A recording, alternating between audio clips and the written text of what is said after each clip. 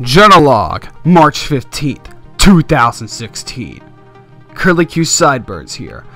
I'm here to tell you a grave story about a Nazi survivor living amongst us in Redneckville. You see, down here in Redneckville, we usually hate Nazis. We don't tolerate them. We're like most of America, even greater sometimes, even though they do support Donald Trump. But down here, we have a Nazi for a teacher, and not just any Nazi, a horse Nazi. That's right, folks, a horse Nazi by the name of Horseface Bitch. You see, Horseface Bitch here teaches at a local high school. I'm not going to say it may or may not be my high school, but Horseface Bitch here, she is probably a mutated half man, half woman, half horse, all three. And you know how I said half man? Because she's probably part male somewhere in there. I'm pretty sure if you look hard enough, you could find some strand of male DNA in her genome. But the fact of the matter is, I'm pretty sure during World War II, she worked with Nazis. In fact, I can prove this if you give me a minute. Just give me a minute, guys. 1 minute. All right. Let me just put on my reading glasses here. All right. July 28th, 1942. She was present in Auschwitz as one of the elite officers there. Apparently, she was monitoring gas chambers. And by monitoring the gas chambers, I mean she was the one you dropping the poison down into them. And this is how she developed most of her teaching techniques, by choking you to death through poisonous gas. She did it all with a smile on her face for the Führer. She was quote saying, "Ja, nay," quote, end. But let me tell you some things. That was her past as a Nazi horse. Let me tell you today. Today, as a teacher in this modern age of technology and wonder, she won't let you use any form of technology to learn this beautiful language of English that she doesn't teach anyway, because I don't even know what the fuck she teaches.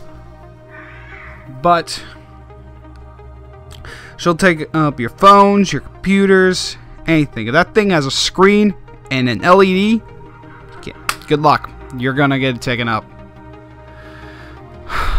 Man, you just gotta hate her. Also, let me tell you, this is a really good story right here. This one time, I was wearing a beautiful fedora. It was beautiful. I got it down from a trashy Puerto Rican in Puerto Rico. Well, I was wearing it at school, you know. I liked it. Show off, express myself, you know, like that song. But as I was expressing myself in my hat, she's telling me, take off the hat. I'm like, why would you tell me this? I'm trying to express myself. And then I realized it is school policy, and it's also impolite to wear a hat inside. So I took the hat off. I put it down on the desk in front of me because it was unoccupied. This horse-faced bitch came up and took the thing. Took the hat away. She took the hat away. She took the hat away, alright? She took the fucking hat away. Took the goddamn hat away. And it pisses me the fuck off. Alright? I listened to the fucking horse-face bitch, and she's just like, I'm gonna go take up the fucking hat. You can hear the bird in the background screaming. It agrees with me. It fucking agrees with me. Hey, that she's a goddamn idiot. Listen to her, you get punished. And she probably fucking wants to suck half the people in the fucking class's dick off. I'm fucking serious. Let me tell you something else. I have a friend in this class that's with me. He hates her just as much as I do. In fact, everyone in our class hates her just as much as we do. Pretty much everyone in the fucking school hates her, alright? To get my point across. Let me tell you. I'm going to be honest with you. We had a final exam a few weeks back. I decided, hey, if I could break the system, I'm going to do it. I copy and pasted, for the most part, a good chunk of an article. And the rewording and all that. Basically, I half-assed this thing. I made a C on it. Yeah, probably.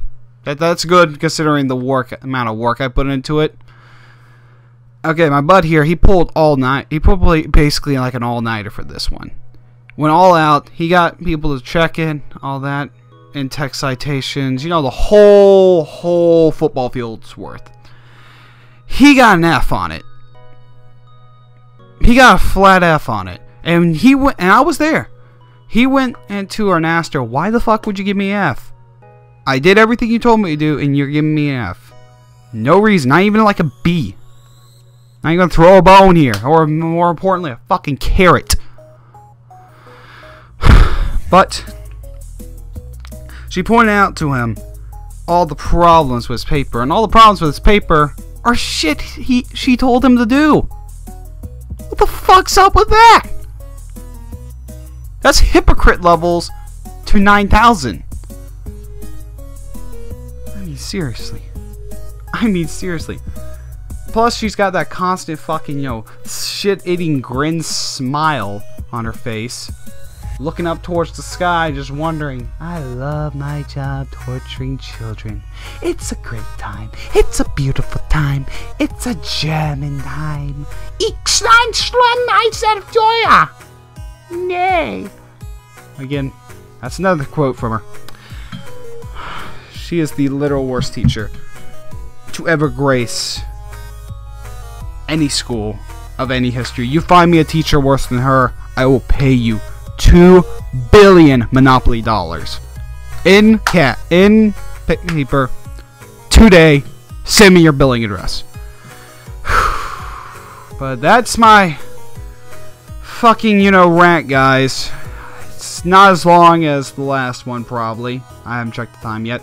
But this was getting a few things out. And I don't want to throw my computer across the room out of pure frustration, anger from her. But, if you ever want to get on her good side, if you're anybody from my class listening to this, give her a carrot or maybe a sugar cube. She'll fucking love you. I did that at the beginning of the year. I put a little carrot down her desk. Bitch fucking adores me. A's here, A's here, A's here, A's everywhere. Get the fucking A's. Everyone gets A's. It's like fucking Oprah. Just give her carrots. That's all you gotta do. That's all you gotta do. Just thank you, Elton John, for hiring her. Good night, folks. All right, we'll call it a draw.